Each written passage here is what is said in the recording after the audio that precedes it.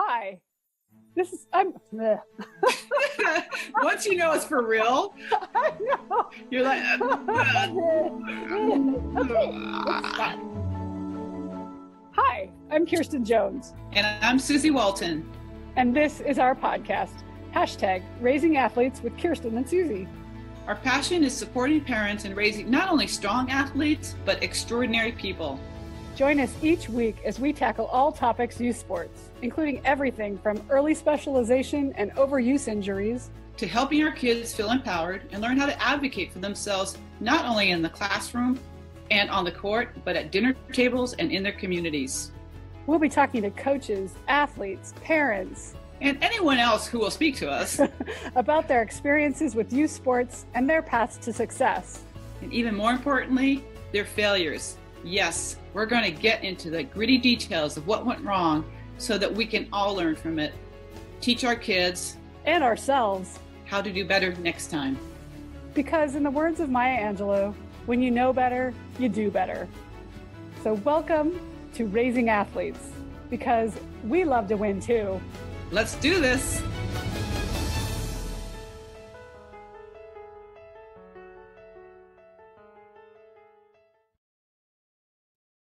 Welcome to the Raising Athletes podcast. My name is Kirsten Jones. I'm a peak performance and sports parenting coach. I love helping parents, athletes, coaches, everyone who's affecting and involved in youth sports figure out what's holding us back, what we're doing well, what we can do better. And I have such a special guest on today. In fact, when I started this podcast 5 years ago, I put together my list of my top 100. I called it my Dream 100 guests. And this guest today was at the very top of that list. Marcelo Balboa is a USA Hall of Fame soccer player, a San Diego State alum, soccer player as well, two-time All-American in 88 and 89. He played pro at the Colorado Rapids, also overseas. We're going to talk about all of his experience as a child, as a pro athlete, as a parent, and then as a coach, because he's worn all the hats. In fact, he wears even a different hat now and for the last 25 years of being a broadcaster. So, Celo, I'm so happy to have you here. Thank you so much for making the time. Oh, anytime. Are you kidding me? I've been waiting for this. I knew I was like on the list, like 99, 100. So you finally, I saw you like at 90 podcasts. So I'm like 91, I think. So I made the 100. That's not true. You were at the top. I was like, I had to hold out till I showed you I was legit, because I'm not on the TV. I'm just doing my little show over here. Hey, your show is awesome. I'll leave it at that. So I'm just glad I'm 91. Rock on. I made it under 100. And you're awesome. As you can see, we went to college together. You know, we're good. Well, I want to tell the story. I was thinking about this morning, actually. I remember meeting you so clear as day, a girl from Montana with barely matching knee pads who walked on at San Diego State. And by dumb luck, and these are one of those things that parents who you are having your child, either high school or college, but one of, honestly, the best memories I had was that the women's volleyball team and the men's soccer team hung out. Right? Yep. So all the time. Too much. Too much. We pretty much had our whole social schedule planned around each other, right? It was, whenever you guys had a game, we would show up. When we had games, you guys would show up, and then we'd hang out after. So yeah, for me, it was a great way to meet new people, because I went to junior college first.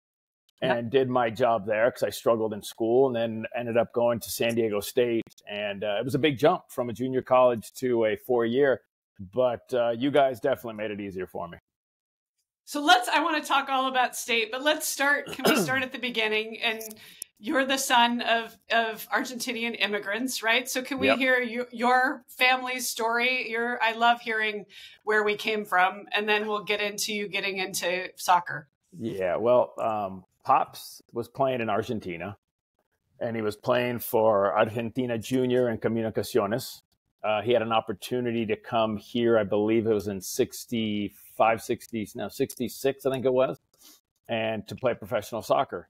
So he wanted a better life for him and my mom. They were married. Mom stayed back in Argentina for a year. I think it was 65 then. She came out in 66, 67. My brother was born in 66. I was born in 67. And it was just, he wanted something different, a better life. Went back to Argentina after his stint with the Chicago Mustangs, which down the road, you'll find out that the guy that he played with ended up being the coach of the 90 World Cup team in Bob Gansler. And I didn't find out about that till much later on. Then I had some good stories about my dad. And, yeah, he didn't like that. He never told me, I'll be honest with you, he never told me he knew Bob Gansler until after I was named to the 90 World Cup team. And then he'd proceeded to tell me. But the only thing he didn't know is that Bob Gansler, on the day that he said I was making the World Cup team, told me some stories and told me that about my dad. So that's where I kind of found out about that. But ended up going back to Argentina for 3 years, coming back to the United States and playing in the San Pedro Yugoslavs in California, up in the mountains in San Pedro. My dad worked for Starkist Tuna. He played on Sundays in a semi-pro league. Did he make any money playing? Do you remember what the back then? It was play on Sundays. They gave him a job to be a machinist. He played on Sundays, and then from there, he ended up moving into Starkist Tuna. So the tuna you see now, he used to make those cans. He worked as a machinist, and little by little, he dragged us out there. We'd go watch him play on Sundays, and then little by little, when we were 15, and listen, if you go through the high school now and college rules, we would have been eligible because we played. I was 15, 16, and I was playing in a Sunday amateur league up in the mountains about an hour away from home. So my dad wanted to put us in a situation where we were uncomfortable. We weren't the best players. And I'm telling you, first experience. You're playing against the men. I'm playing against 30-something-year-old men. Yeah, and I'm 16, I think it was, 16, 17, right in there. And my first experience was watching some dude. We're watching the game before us. And let me remind you, it's up in the mountains. It's like a high school field. It's a dirt field.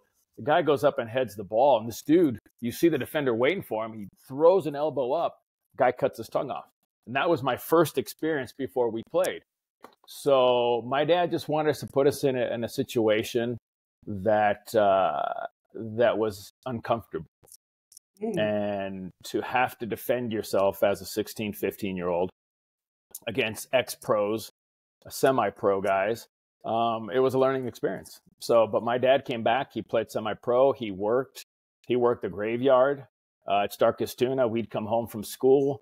He would be just getting up. He would take us out. It was basically homework would be afterward. But my dad would get us, me and my brother, we'd go out every day and train with my dad. And listen, and how do you say, my dad was an ass. My dad was an ass, but my dad knew the potential we had. Okay. So he wasn't going to let us sit around and let that potential go. We were lucky enough in high school. Listen, in high school, I played baseball, I played soccer, I played football. And if it wasn't for sports, I probably would have, I would have failed. I would have dropped out. I would have had to have because my grades were horrible. And the only way I could keep my grades up was knowing that I could play sports. So me and my C average were right there. So, but Pops was your brother as talented as you? My brother, believe it or not, was more talented than me. My brother, at one point, he was probably one of the best players in high school. Very skillful, very good on the ball. The only problem my brother had is he didn't have the passion of the heart that I did. And my mentality was different. My mentality was, my brother was better than me, so I had to run more. My brother was a better dribbler, so I tackled more. I jumped higher. So I worked on everything that I could, but it was still always my brother. My brother was my dad always said, if there's a brick wall and I put the ball on the other side of the wall, your brother will navigate somehow, some way. He'll find a way around the wall to get to the ball. He goes, you, the donkey, will run right through the freaking wall to get to the ball right there. And it's true. That's just who I was. So it was fun because I got to play with my brother in high school. And he was just fun to watch. He 1 grade apart, yeah. Yeah. So he was a senior, I was a junior, and I got to play 3 years with him. And when he left, it was a completely different story. Cerritos High School. You were Cerritos High School. Okay. Yeah. So, but it was fun. Listen, I had a big brother who defended me. I broke my jaw because we were playing our rival high school, and the coach basically put in the biggest guy and said, "Go get him." And my brother told me, "Be careful." So I went up for a header, and as soon as I came down, the dude threw an elbow and just broke my jaw, fractured. And my brother ran over there and just started beating the shit out of him. Because the guy didn't even play. The guy was just go out to hurt me. So it was nice to have that. But man, he was a freaking good player. What a good player he was. I just had a bigger heart, man. I had a bigger heart. I had more passion for what I wanted to do. And So where did that come just from? Good. That's just how you were born? That's how you were wired? I think we're all given a gift. We're all given a gift. If you're lucky enough to find that gift and what it is, you're very blessed. I was blessed enough to realize I could play soccer. My dad saw it, and my dad always I always played an age up. I played with my brother, I never played my age. Even when we started off at 10, 11, I always played with my brother. It was never my brother playing with the 11s and me playing with the 10s. I always played with my brother. And your playing dad with older coached guys. You? My dad coached. And I tell you, my dad was the toughest coach. I mean, I remember we used to sit in the back of the car with my brother, and there were 3 speeches. 1, A, you were horrible today. I don't know what you guys were doing. B was, you did okay, but you still sucked. And then C was very rare. You had a good game today, and you should be proud of yourself. That was a tough one. My dad was tough love. But I'll be honest with you, if it wasn't for the way he treated me, and listen, as a kid, you doubt, does he really love me, or is he just pushing me to be an athlete? And I know my dad loved me. I knew he did, but he pushed me and pushed me to the point where he kicked me off his team because I got decently good at a certain age, and I got a little too arrogant and cocky, and my dad said, bye-bye. So he kicked me off his team, wouldn't let me go to practice, wouldn't let me do anything for almost 3 weeks. And he's like, go find another team, you'll be fine. And so I learned my lesson about humility and about, we all have good days and bad days, but when you have a good day, you should treat it just like you had a bad day. You move on and you work harder. So, but if it wasn't for him, I made ODP at 18. I played in 3 World Cups. Like you said earlier, I went to college on a full scholarship. I played professional soccer. I've had ups and downs in my career. I tore my ACL. You name it, I've had it. And I've always found a way to fight through that and to find a way to persevere no matter what in life happened. Because listen, not every coach likes you. We went at 18. We went at 18 to Colorado Springs, and we're playing with the Western ODP team, we'll say. And we're playing a sports festival, North, South, East, and West. All are there. So we're all trying to make the under-20 national team. So the under-20 coach sends a message that he's not going to be there, but they're going to videotape all the games. And the team he picks will get to go to Russia. Imagine, I'm 18 now. I'm thinking to myself, all right, I got a shot here. Scored 3 goals as a center back. We won the tournament, and the coach took the exact same team that he took to the previous tournament, didn't take any new players. So what do? You give up or you keep fighting? You know what I mean? So you just got to fight. So I have a lot of parents who come up to me talking about a similar situation to your dad had. Maybe didn't play at that high a level, but the dad is super intense. And the mom says, what do I do? So what role did your mom play? And how did that, as the kid, how did that work? Like, how did you feel in that situation? Listen, dad was the ex-professional player, right? Yeah. So mom's role was to be the loving mom. My mom was very supportive. When my dad wasn't around, she's like, you know what? Your dad's just trying to push you to be better. He wants you to work hard. He never wants you to give up. So mom was the balance, you know what I mean? Because the scale was really leaning towards my dad, and my mom would have to work hard to put it back so it balanced, because you got to have a good balance between mom and dad. And mom was there. Bad day, good day. Mom give you a hug. She'll tell you she loves you, and you'll live to fight another day. And that's what mom would do. And listen, not everybody has a dad who's an ex-pro. And ex-pro, and listen, I did it myself. And we can talk about that later. Ex-pro who coached his kid, who pushed his kid away from his sport because he thought that his kid should be able to do what I did, which is not even close. But you learn that throughout life. But mom was the balancing act. If it wasn't for mom, the balance would have been way off. And when the scales balance way too far one way, it makes for a very grumpy, very sad.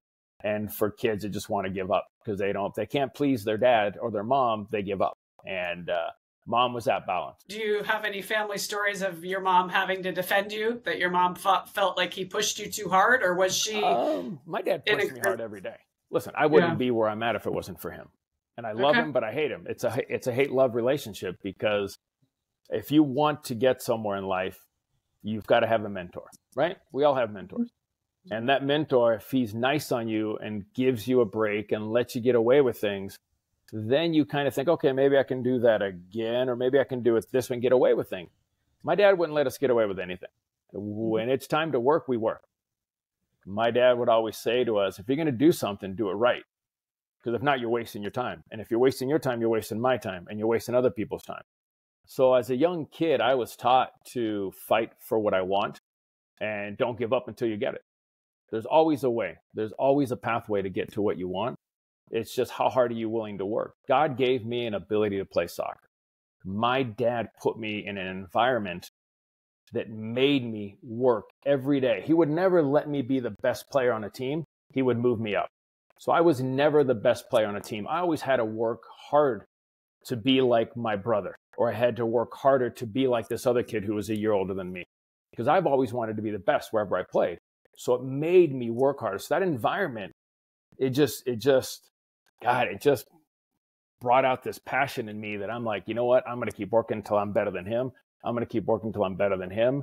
And little by little, the guys who are given this ability who don't work, guys who are, God, blessed with such skills, but they don't have the heart, they don't have the mentality, your work rate will catch that talent and surpass that. But once you get there, are you willing to keep doing the work? Or once you get there, are you satisfied? We see a lot of kids who get that, have a good year, a second year, those rookies, then they get that big $1 million contract. And then all of a sudden it does, well, I got there, I reached my goal, now I can relax. You know when I relaxed? I'm 56 and I still haven't relaxed. I still want to be the best. Hell no, will I let my kids beat me in anything? No chance. No chance. Sunday league, please. I still play Sunday league. One of the best gifts your father gave you was, by pushing you that way, was the getting comfortable being uncomfortable muscle. Yeah. So you were always uncomfortable and you were okay with that. And what we see now a lot is parents are trying so hard to take the discomfort away that, to your point, these kids know that they're going for something, but they're not really comfortable leaning into that. Well, maybe I won't make it. Well, maybe I won't get to the top team. Well, maybe I'm not good enough.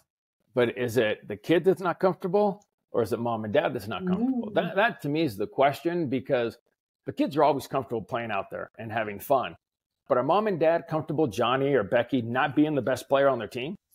And if they're not, what do? They moved them to a team where they're the star again. That's my problem. That's great. You can be the star at 50. Listen, you know how many kids we've seen that are some of the best players in the state when I had them at 13? And you're sitting there going, man, we beat everybody in the state. We have a good team. The retention we have of those kids, by the time they get to our U18s, was 5 kids.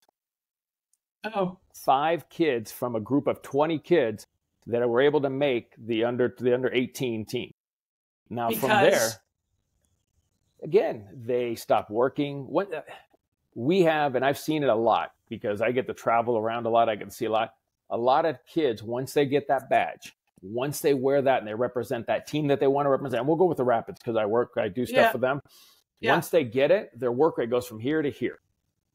And if the coach doesn't push them every day, their level drops. And you cannot have, if you want to be a pro And I get in trouble all the time because I treat my 14-year-olds like they're 18. Every day is not good enough. You strive for perfection. You're never going to get there, but you strive for it every day. And when you come to practice, what's your purpose today? Well, coach, it depends on the session. No. What is your purpose today? Are you here to improve what today? Through our drills, are you going to get better in passing? Am I going to get better at shooting? Am I going to get better at reading the game? But a lot of kids just go to practice and they put in their time. I don't see a lot of kids staying afterward and getting extra work.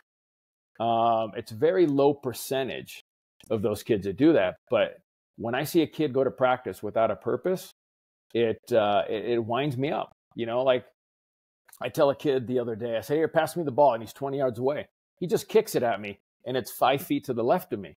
And I looked at him and I'm like, what are you doing? I go, play me the ball. I go, every pass, every day counts. You should be working on A to B. That's an opportunity for you to get better, to make a pass to me. And they don't get it sometimes. They don't get it. So it's frustrating. It's frustrating, but I love the challenge. I love the challenge of pushing these kids and to see who can make it and who can't. So what's the balance between, because you're mentioning coaches pushing you versus pushing yourself. I call that extrinsic versus intrinsic motivation. Yep. Like, do you see this generation of athletes being intrinsically motivated, or is it always only about the carrot and they're going for the carrot, and when they get it, they drop off? That's a good question. It's a good question because when you look at this new generation of athletes, they're so freaking talented. It is ridiculous how talented, from basketball to baseball to you name it, football, the athleticism, the strength, the build they have compared to when we were playing. But most of these kids don't have the work rate. They don't have the mentality. They're playing, when we talk about us, we talk about 5 days a week you train and you play that one game. A lot of teams play 3 or 4 games a week and they train maybe once or twice. And when you see that, how do you get better? How do you get better at a skill when you're not practicing that much? So we emphasize 5 days a week. We train 5 days a week and we play on Saturday, Sunday, Monday, they get off. But it gives them an ability for the coach to coach them. Because if you throw them out there, you will see such God-given talent, but it's not an individual sport. We have a team sport. You got to learn to work within a team. And if you don't learn to work within a team, then it's easy to pick that player out. And you can just say, thank you very much. I can find another player like that, but this guy's willing to pass. He's willing to work within the team system. And listen, I'm all about allowing the kids to be creative, okay, on the soccer field. They should be creative. They should be able to think for themselves, but they have to do it under my structure. And what I mean by my structure is the club structure of how they want to play. But you have the freedom to allow them to express themselves. A lot of kids want to do that, but they don't know how to do it within the system. So now you find a very talented kid, but he doesn't know how to play with a team. And that, what's more important, an individual or a team? And we know this. Being volleyball, you know how important your team is. So like I said, this generation of athletes is crazy, but I'm not sure they have the work ethic that we're used to seeing to get to where you need to get. So what's the missing link? Why? God. $1 million question. It could be. Well, no, but I mean, if we had the one answer, we'd all do it. I mean, there's no one answer. How do we get it? Yeah. It's every coach has their philosophy of how they want to push a kid. I have been probably over the last 7 years, I've had parents who have wanted me to get fired. I've had parents who have complained to my bosses because I treat them like pros. And you want to listen, my deal is I'm not your friend. I'm your coach. Your job is to impress me every day and win your job on practice. And you keep your job on Saturday. So when a kid comes into a game, or he goes into youth soccer, we'll say, and mommy and daddy have paid $3,000 for that kid to play, he has to play 50% of the time, correct? That's just normal. With academies where we pay, the Rapids pay, you have to earn your spot. And in life, no one's going to give you anything. I didn't get anything. I had to earn everything to get where, I had to earn. I tore stomach muscles. I've had ACL surgery.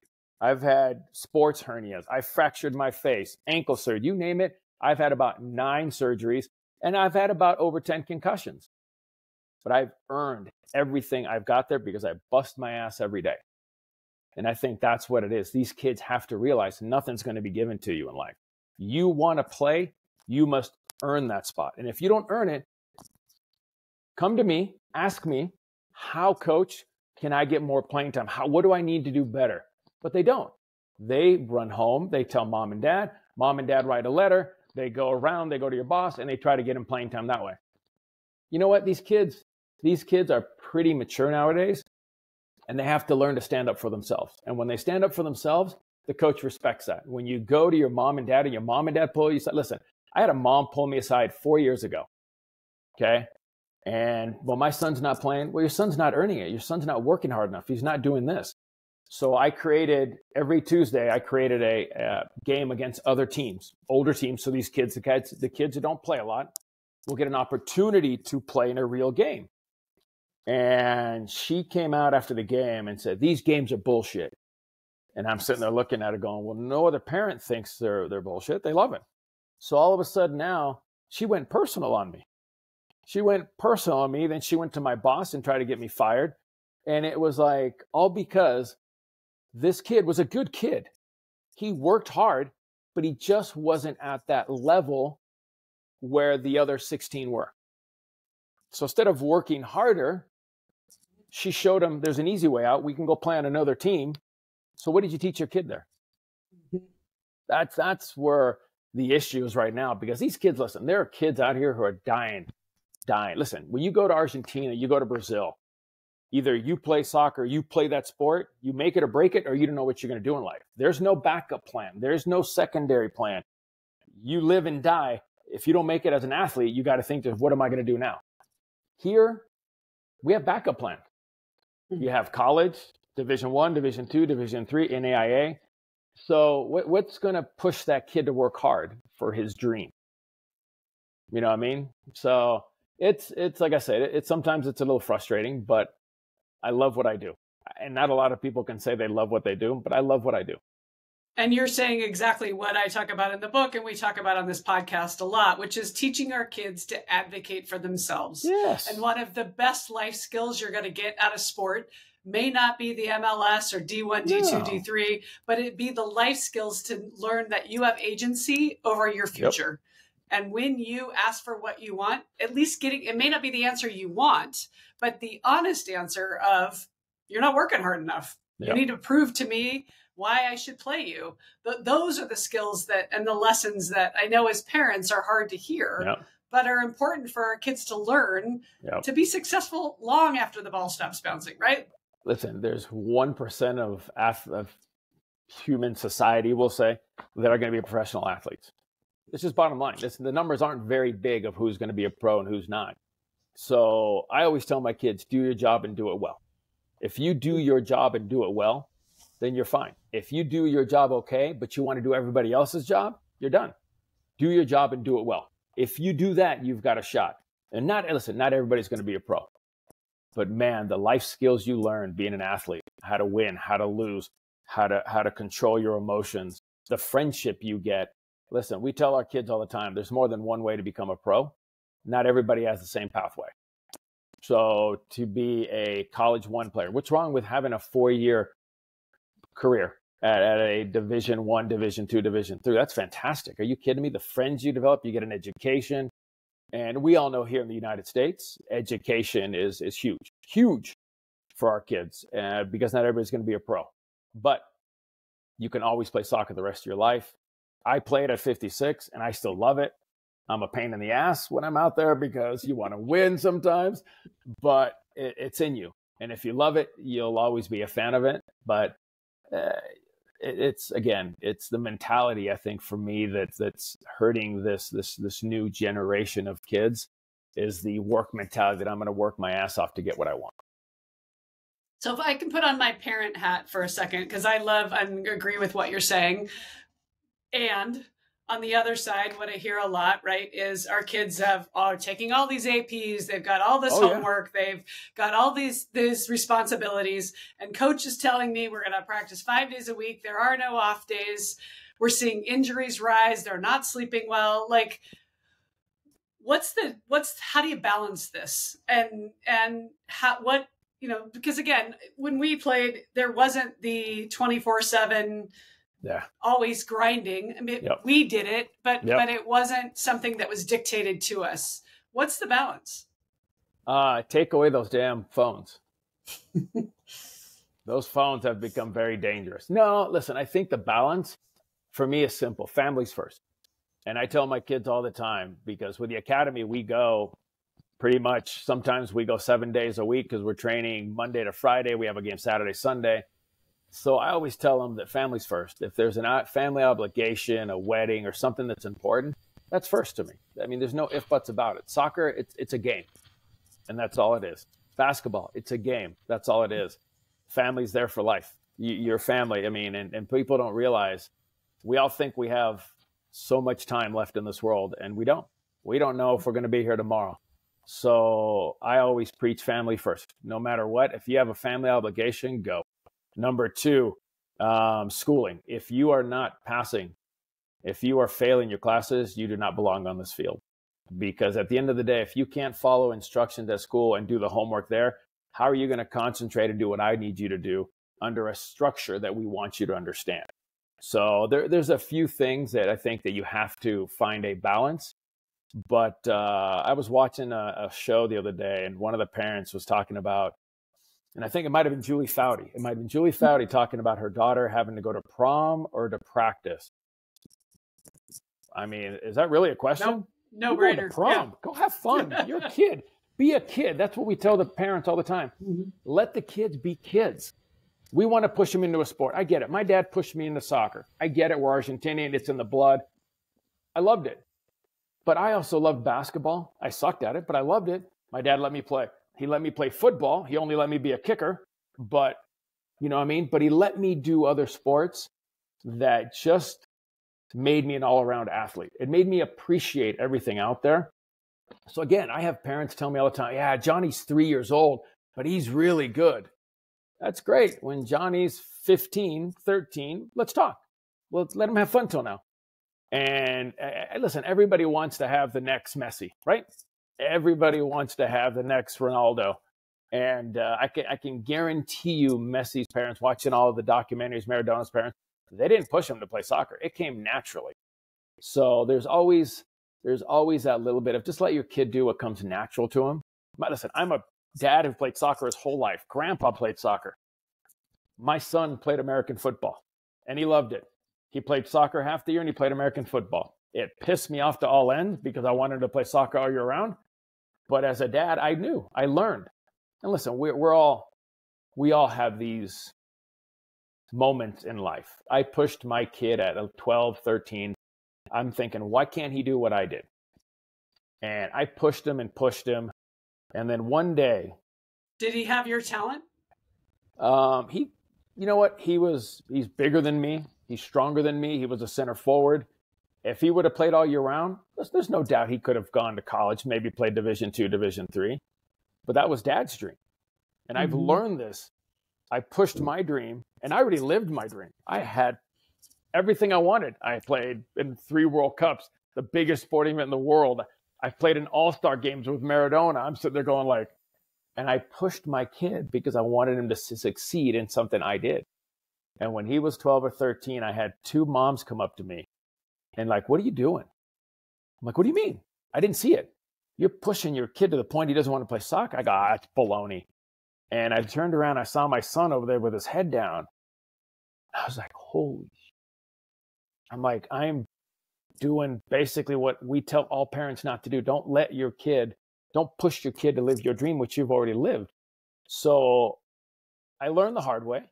He went away from soccer for about probably 4 or 5 months, and I left him alone. And I said, if you ever want to come back, there's a spot on my team. I promise you I will let you just have fun. And ever since that day, I let him come. He has fun. He plays it still now with his girlfriend. But sometimes it takes somebody that you trust to come up to you and just have to listen. We don't want to listen. We want to hear things. We hear things, but we don't listen all the time. I listened that day, and it changed my relationship with my son dramatically. I mean, we go out and we kick the ball. We have fun now. And it was that pushing that we feel that since we're athletes, professional athletes, we want our kids to do the same thing. And he didn't have it in him. He wanted to have fun.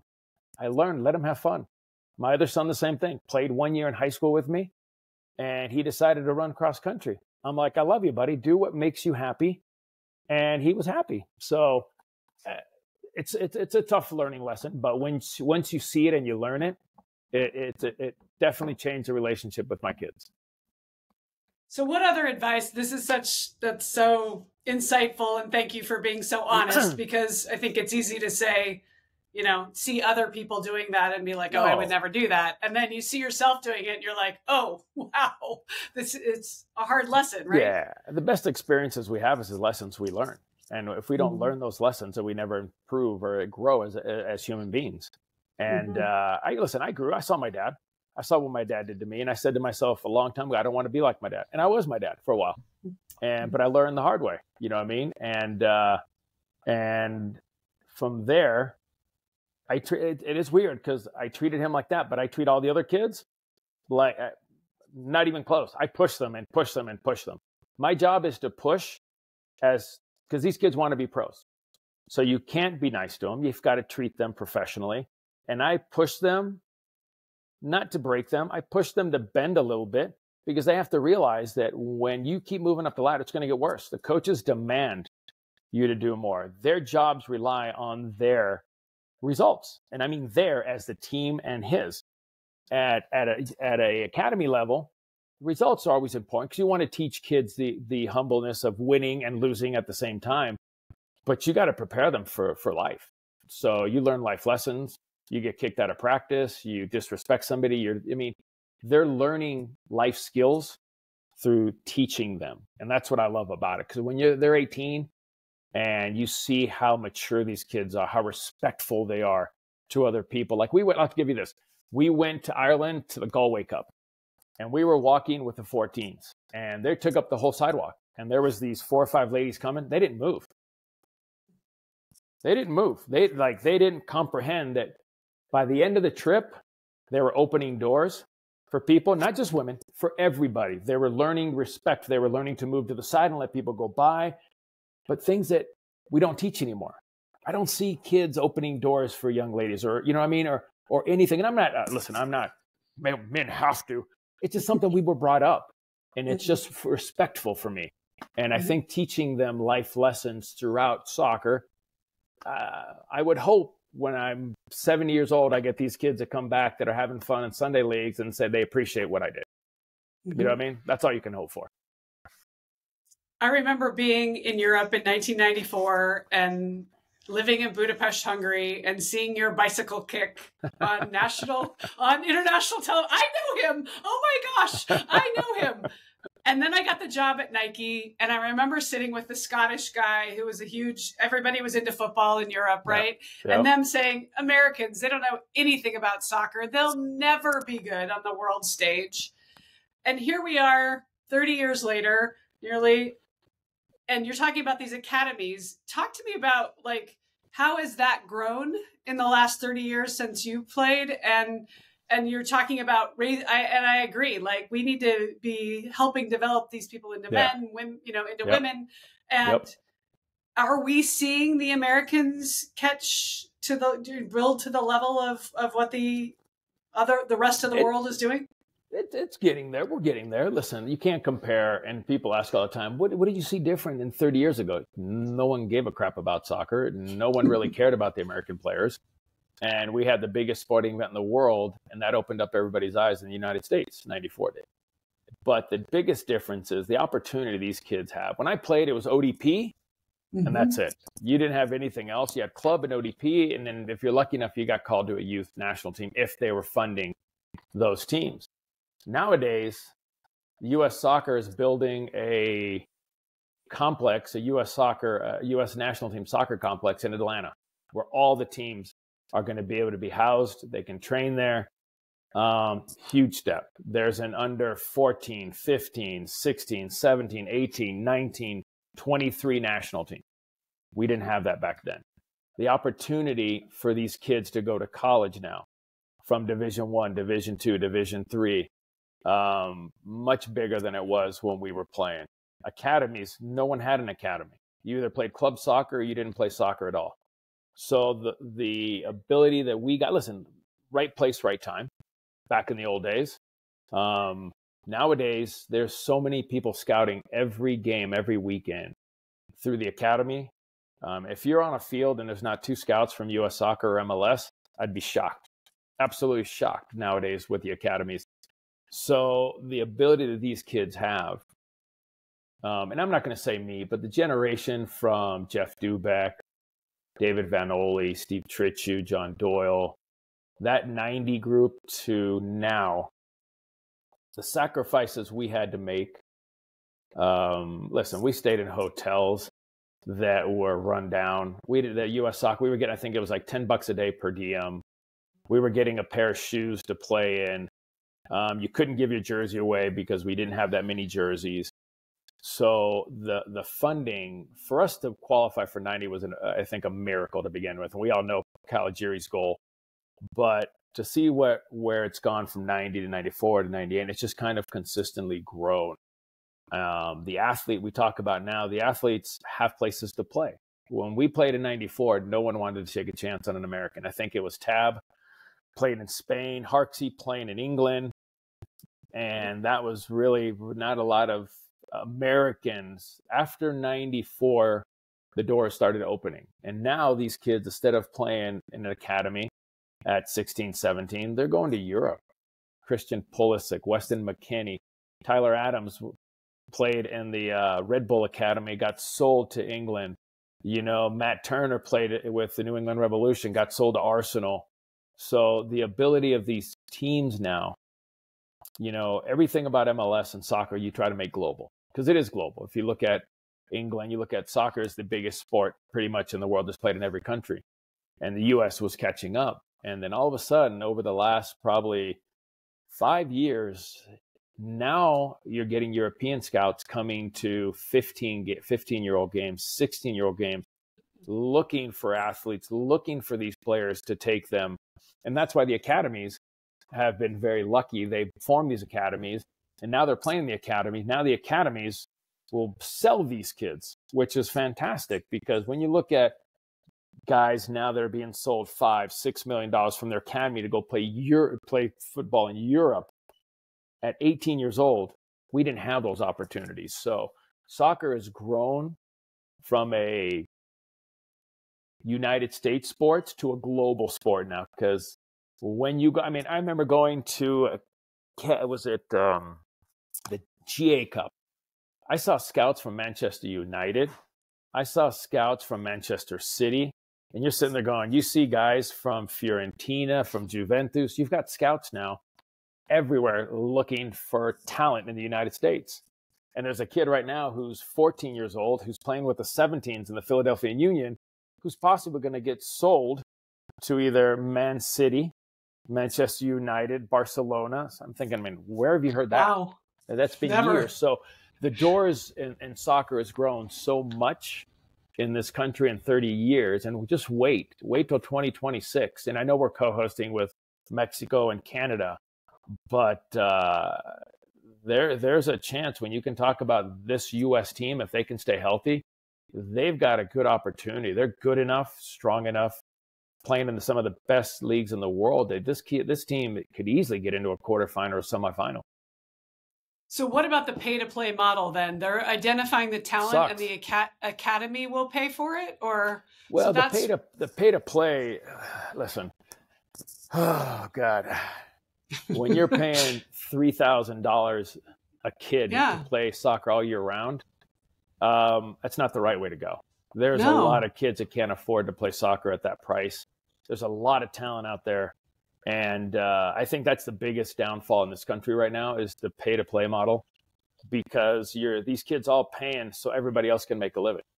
These kids want to go out there and have fun. They're not going to be pros. They want to play club soccer every Saturday, be with their friends, and we're charging them $3,000, $4,000, $5,000. And that's not the way we're going to find the best athletes. Do I have the solution? No. I think everybody's trying to find it, but there's no way. I mean, listen, it would be simple. All the better players should be playing in MLS academy teams. If you're looking to go pro, you should be playing there. You say that to the club teams, they get upset with you. You say it to this guy, they get upset with you. But at the end of the day, playing $3,000, $4,000 a year. And what happens if you have multiple kids? Are they going to give you a discount? Great. I'm paying $5,000 a year for my kids to play. And they're going to play 14 games in the spring, 14 games in the fall. And maybe you got to pay extra to go to a tournament. It's just our sport was one of the most affordable sports as of 20 years ago. And now it's probably one of the top ranking money sports out there, because now people have realized that you charge the kids enough, you can make a living. You got to pay for the technical director, the director of the school. You got to pay the executive director. You got to pay this. You know, our sport is a beautiful sport. It's a ball and shoes. Go out there and play, and it should not be being charged $3,000 to $4,000 a year to play soccer. Yeah. And that's one of the biggest questions I always get asked to is how we're going to fix this problem. I heard the head of LA28 talk about that's one of their biggest initiatives is giving back to, actually getting more back into rec sports so that these kids, because basically exactly what you just said, which is a lot of our top talent isn't rising to the top because they can't afford it. Yeah. And that's a problem. Yeah. Again, listen, once the difference, I guess nowadays, and I've got quite a few friends who are scouts for MLS and for US soccer. When they find a kid, it's different. You're looking for a kid for the U.S. national team. There's not really a pay there, but we're talking about soccer in general. There's millions and millions of kids that are going to play soccer who are not looking to go pro, that are not looking to make a living out of soccer. They want to run out there. They like playing with their friends. We got to make it affordable for those kids to be able to enjoy themselves, and mom and dad not to stress about where we're going to come up with $3,000 so kids can play soccer. And I'm with that. I hope somebody out there that is embedded with U.S. soccer and the national team will find a solution, because what's happening now isn't a solution. I mean, it's just not. You're driving kids away from the sport because of a cost of $3,000. Now shoes are $200. You're looking at a $200 ball sometimes, and it's like, if you can make cheaper balls, which they do, it's affordable. Do you make cheaper cleats? Yes, you do. Adidas has the top, bottom, and a middle. It's affordable. At the end of the day, soccer, our sport, should be affordable to play. It has to be more affordable for kids to want to play and enjoy. Yeah, and I live in Los Angeles, and $3,000 would be actually a total bargain. So after 3 kids playing basketball and volleyball, I'm paying 5 times that per kid, which is crazy. It's gone the wrong way. Celo, I know you're so busy, and I just so appreciate you taking the time. But I have to ask one question that we ask all of our guests here to end. Put you in the hot seat. All right. You're gonna nail this one because this is you. But I've been known to screw things up, so we're fine. I love asking, and you can answer this however you want. Finish this however you like. But what comes to mind when I say the best athletes I know do this? How would you finish that statement? Best athletes I know do this. Ooh, that's a tough one, because the best athletes in the world take care of their bodies. They take care of their minds. They take care of their profession, because they know it doesn't last very long. So I would say the best athletes that I know are very disciplined in what they know what they need to do. They're very disciplined of knowing, what to eat, when not to eat, how much to work, how much not to work after. Because when I'm talking about when you're at practice, that's part of it. It's the watching the videos and studying your opponent. It's being in the gym and knowing how to push yourself. You know what I mean? And there's a lot of, between stretching and yoga, there's so many things we do. I would say the best athletes I know are very disciplined and know what they want. I agree. I think that's a great answer, because if you want to go the distance, and you did, like, you've got to be maniacal about your process, right? And how you show up every day. Listen, the beauty of it nowadays is if you look at most, we'll say, professional teams now, back when I played, they didn't feed you. They didn't do anything. You had to watch yourself. Nowadays, they're feeding you breakfast, lunch, because you're there for 6 hours. So they're helping you with the nutrition, which is important. There's GPS. Remember back when we played, when we did fitness, it's like, okay, we're doing 2 miles a day in 12 minutes. Go! And you're like, what? And I'm like, I'm 25. He's 18. He's going to run faster than me. You know what I mean? And all those good things. I remember the Swedish obstacle course. You're sitting there going, you've got to be kidding me. So nowadays, with the GPS systems we have on our kids, we can track everything. Miles. The miles, the workload, the how quickly they can accelerate, how many sprints they've done.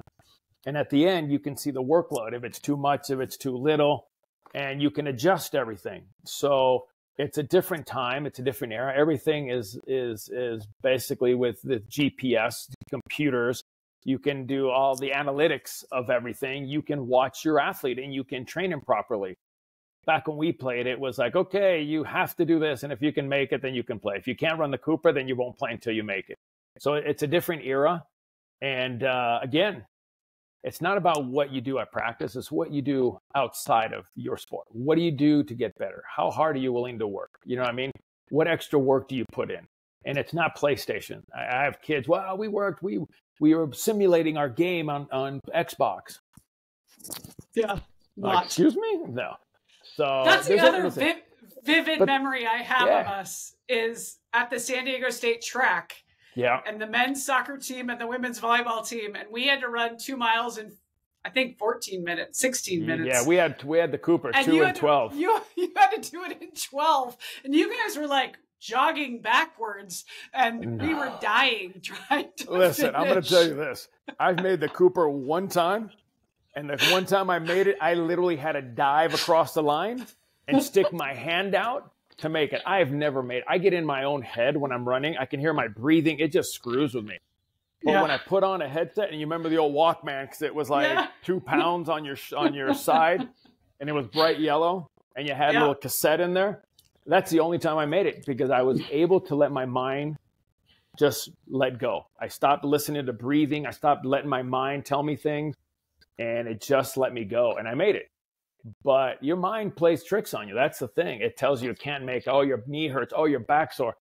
And that's the part about it. I talk about mentality. You have to fight through some of that stuff. And at the end of the day, listen, I made it. I did enough to what I needed to do, because I'm not a long distance. I'm more of a sprinter. But you got to do what you got to do to make it, man. And God knows, I don't know if I made it that day with you guys, but I was probably about 13 minutes, knowing me. So I just remember thinking we shouldn't be complaining. At least we don't have to do it in 12. No, because, but it was rough. Well, Speaking remember Chuck Clegg. Clegg at San Diego State. You had 2 miles in 12 minutes, or you could do 3 miles in 18 minutes. Everybody chose 18. And I remember one day we were running, and this kid knew he wasn't going to make it. He ran the last lap and kept running out the gate, and we never saw him again. So, bye. Well, I think Rudy made us all do it together until we all passed. So I do remember running it multiple times, trying to help the middle blockers who couldn't run 7-minute miles, like drag them across the line too. Like, come on, I can't do this one more time in the 85-degree weather, or whatever it was. Rough life, 85 degree. I'm okay. Yeah, it was awful. Yeah. San Diego, not horrible weather. I know. I love that place. Okay, sorry. One last thing. You brought up mental, and I just think this is where I spend so much of my time. What do you think's changed, and what tools are these athletes now getting that you're seeing from a mental resiliency standpoint that you didn't get?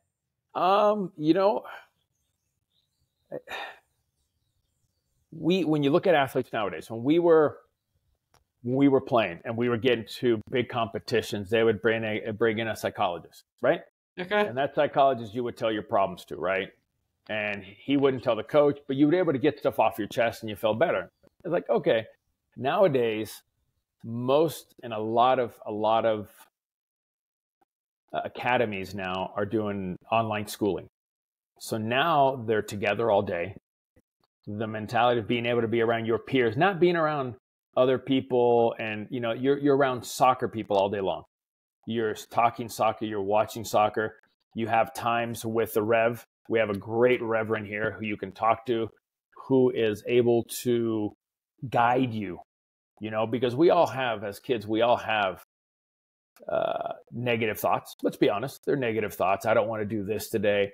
And we're able to walk them through certain things. You know what I mean? Kids have, and let's be honest, I think now the biggest thing that's come out over probably since the pandemic is the emotional side, and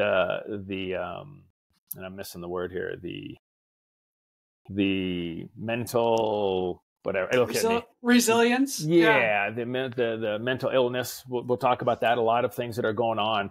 And kids, you've got to be delicate with them. There's a lot of things in this world going on that you're trying to navigate through.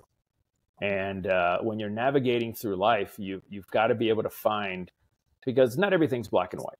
There's gray out there. And how do you navigate through the gray? Because when you're in the black, it's dark, you're scared, you don't know what to do. How do you navigate through the gray to find happiness? How do you navigate through the black to see a little bit of light so you're not scared? Because if you see a little bit of light, there's hope. So the idea nowadays is to help them through life. And I mean, navigating school is difficult. Navigating, everything that's going on, because a lot of things that kids were able to say back in the old days, you can't say nowadays. And it's very offensive, nicknames. So the idea again is how do we help these kids navigate their way through that gray so they realize there's happiness in the gray. You just have to find it. And the happiness maybe is being outside juggling a ball by yourself. Maybe it's not playing a little 5v2 with your friends. Maybe it's just going on a hike. I take my kids, every team I've had, I take them on a hike. Every year, I take them on a hike up in the mountains with me, because the beauty, the serenity, the quietness, the spiritualness you find up there, it just, I don't know, it puts a smile on my face.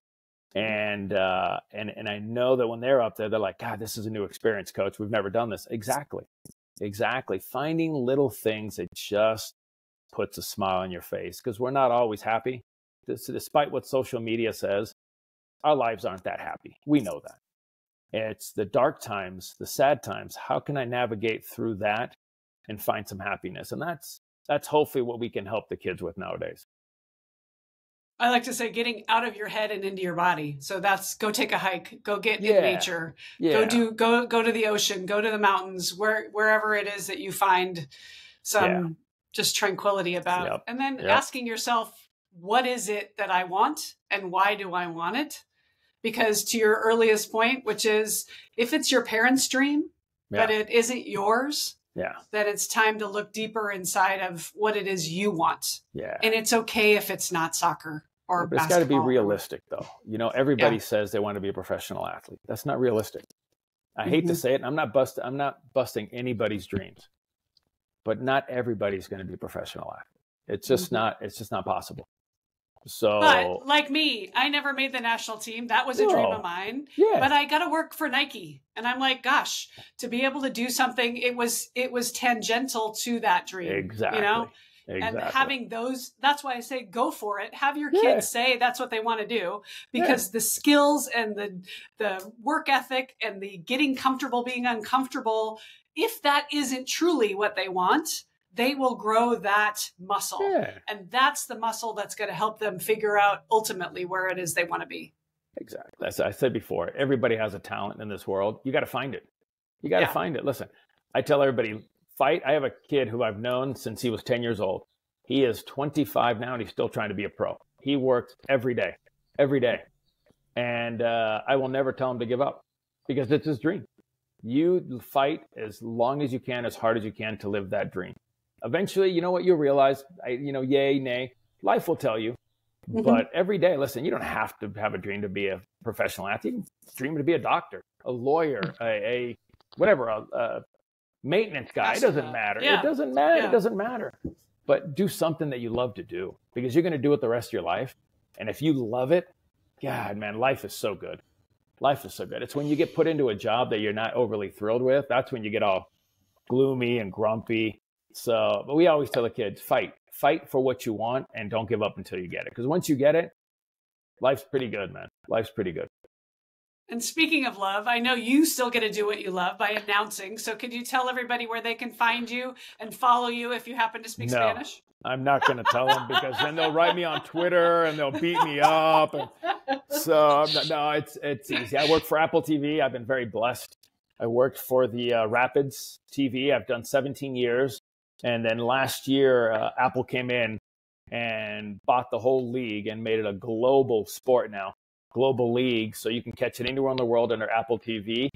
And I'm blessed enough to be able to do Spanish TV, which I take a lot of abuse, but it's okay because I'm American and I like to show off my U.S. jerseys. And when you represent the United States and you speak Spanish, the Latinos like to stick it to me a little bit, which is fine. I'm okay with that. I have a good time, but it's great. It's great. I work with Jorge Navarro Perez, and you can catch us every weekend on Apple TV. Oh, well, thank you so much for taking the time. This has been, honestly, as I said, it's true. You are in the top 100 and you were not 91. I got to bust your chops a little bit. I haven't seen you in a long time, so, I know. But thank you for having me. I appreciate it. Parents, if you like this, please follow, share, buy the book, Raising Empowered Athletes. Almost 99% of what he said today was stuff that we talk about in the book and on the podcast all the time. So it's wonderful to hear from a former pro and current pro who continues to lead and grow and show us how we do it all. So thank you so much. We'll see you soon. Let's do this.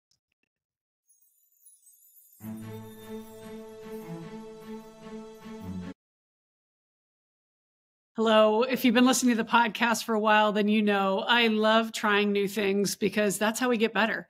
So we're adding in a new little feature here to the end of this episode, and we'd love to hear your feedback. If you like it, if it's valuable, then let us know because then we'll keep doing it. So I have Matt McGonigle here, and we're going to do a little recap of what we heard in the episode with Marcelo Balboa.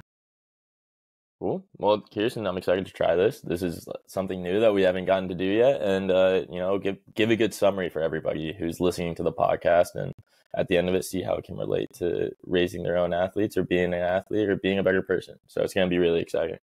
Yes. Some of the points that Marcelo had, one thing that we definitely saw in this podcast was how big of a role his father played in the, being a former pro, and raising him as a soccer player and as a person.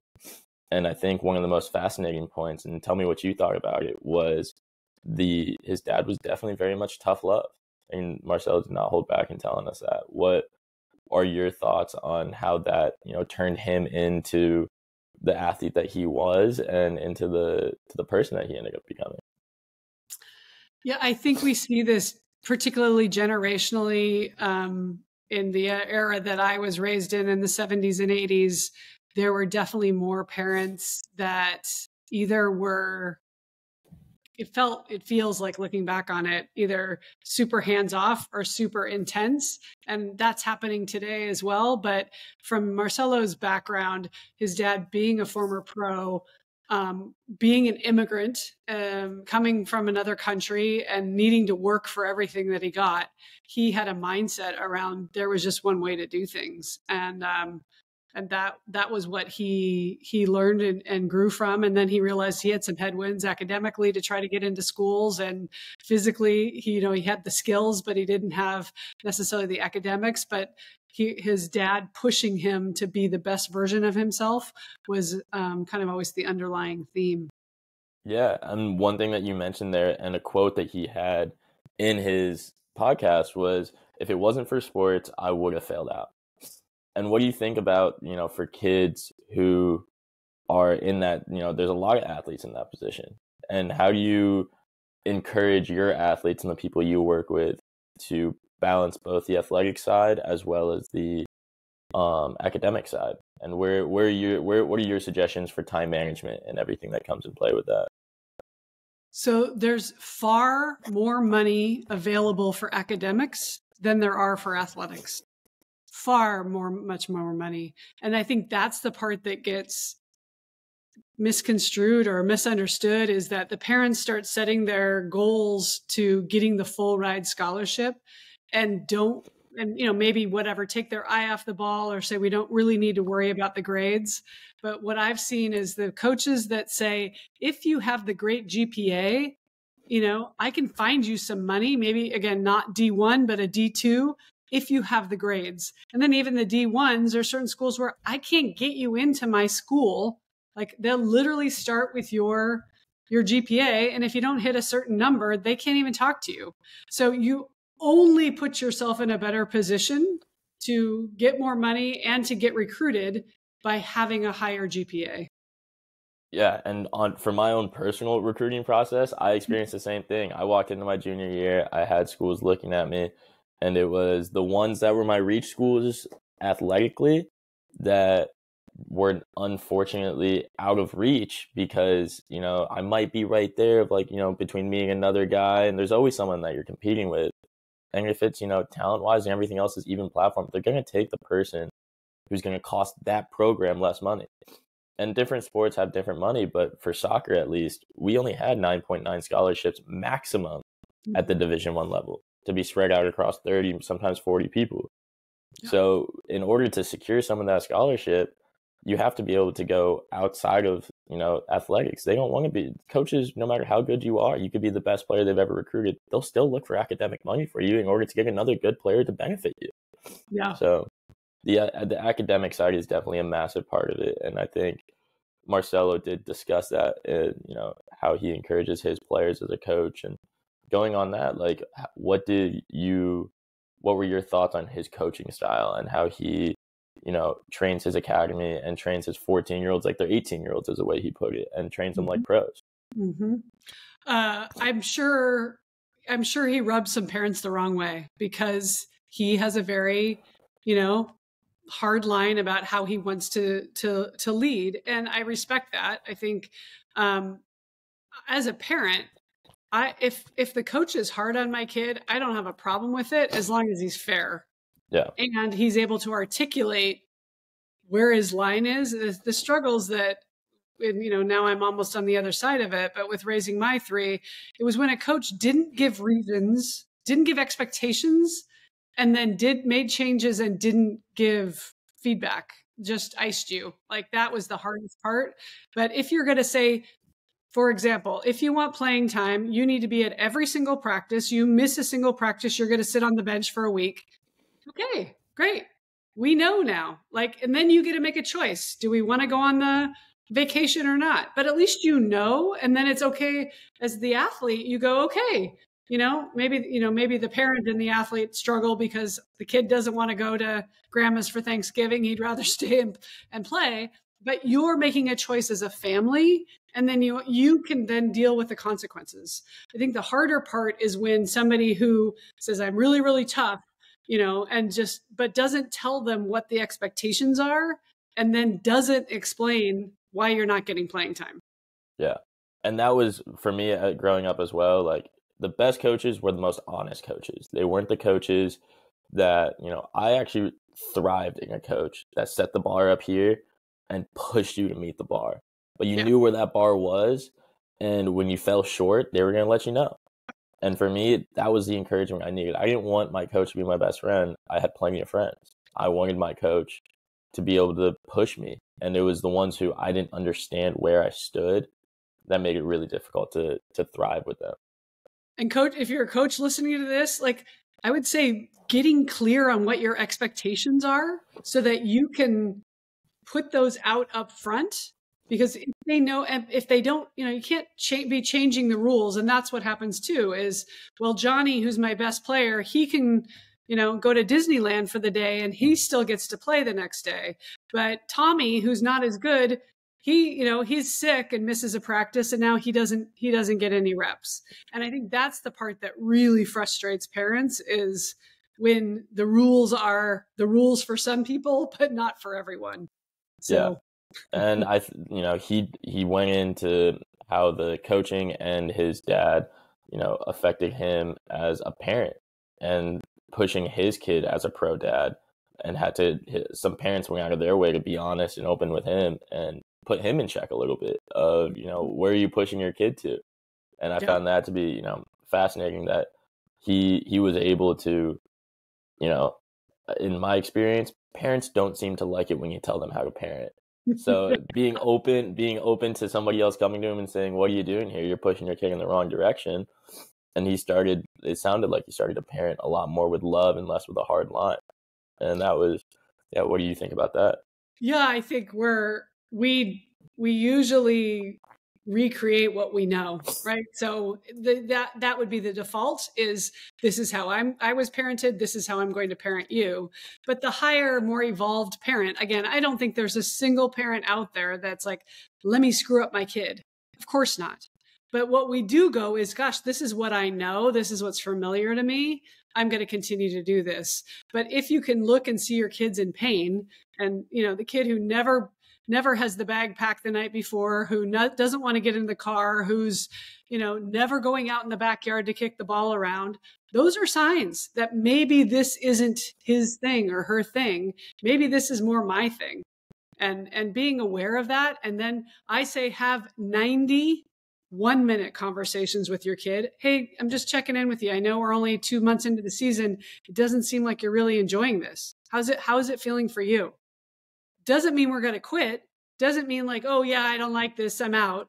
But what it means is you're checking in with them regularly so that they can feel like they're owning the process. And gosh, at the end of the season, this isn't what I want to do anymore. I really like guitar. I'm going to go play guitar. Okay, great.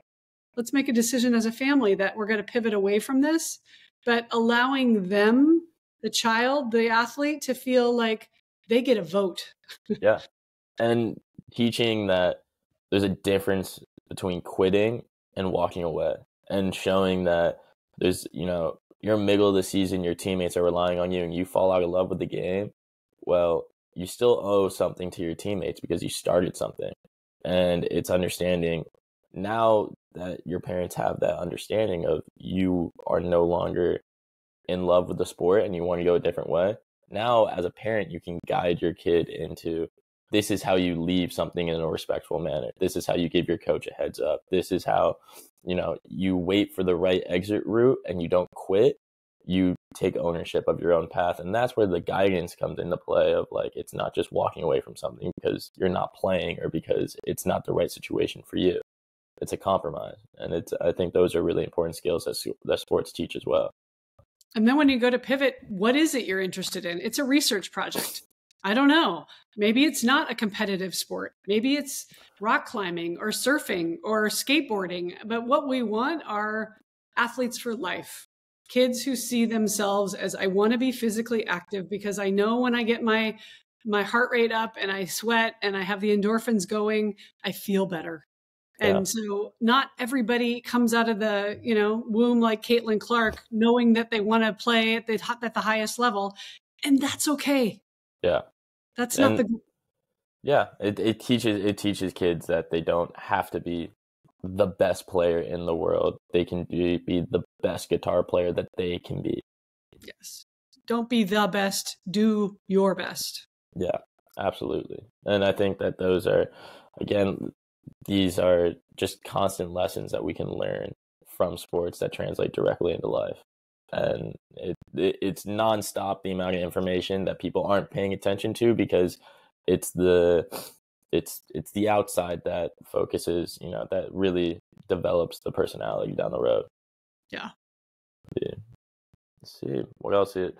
And the last thing I think he discussed was a bit about U.S. soccer and how the pay-to-play system, how in other sports, I only really know as much about soccer, but what do you think about these pay-to-play systems for kids and how much it costs per sport, per kid? It's broken and it's getting worse. It's a $35.5 billion business right now that's projected to be a $50 billion business in the next 6 years. There are now private equity groups buying out companies that will then invest even more into youth sports. And unless we start prioritizing I was just on actually with an athletic director from a middle school, and he said, none of my kids, it's K-8. He said, all of the kids are only playing club. I can't even get them to go out for the school team anymore. And, if as a fourth grader, you feel like, well, I have to be playing club, then you're not going to try anything new because you're going to feel like the pressure to already be good at 8 or 9 or 10. And that, as we know, is ridiculous. Like, you don't even know what you're interested in yet. So we need to allow grassroots sports to come back. We need to be doing more in the YMCA and, that kind of space, the after school program space, so that kids can play and focus on fun and not, as I like to say, friends, fun, and fundamentals. We've gotten so far off that path. Not everybody needs to be on a track to going club, to be going pro, to be going whatever they think they're going. Really, we need more kids that are just experimenting, because that's what childhood is about.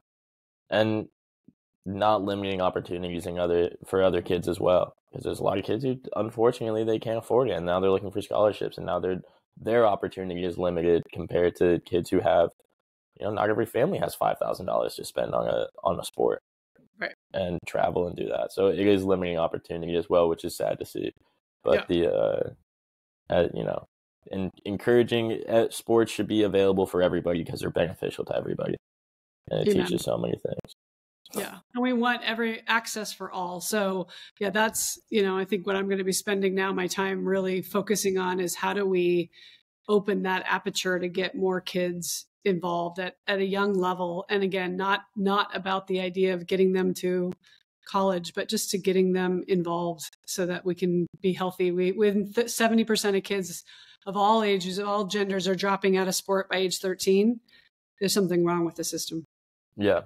They should be key because they feel like there's not opportunity there for them. The opportunity is the process. It's the opportunity is the act of doing it. It's not the college scholarship. It's not those can be goals within it, but the people who really reach those goals are the ones who fall in love with the process of it.